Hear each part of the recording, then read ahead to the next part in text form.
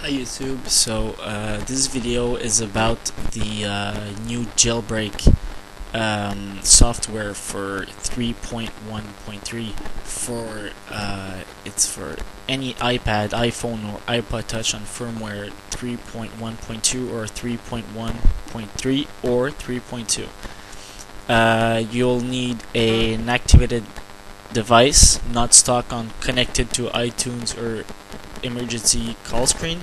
You need any version of iTunes 9, and you need to sync with iTunes before trying. That's it. So just go to spiritjailbreak.com. So that's spiritjb.com, and just go down the page and download for Windows or for Mac. It's really fast.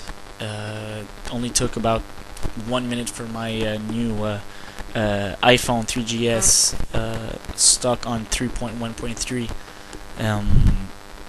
with the newer boot ROM. So I just went to the website. It's pretty new, and I ran the error code C0000 something 5, and all I had to do, I'm on Windows, and I had to right click on the executable file, the Spirit, and I just ran as Windows 98, and it all went smoothly. So try it out, it works great.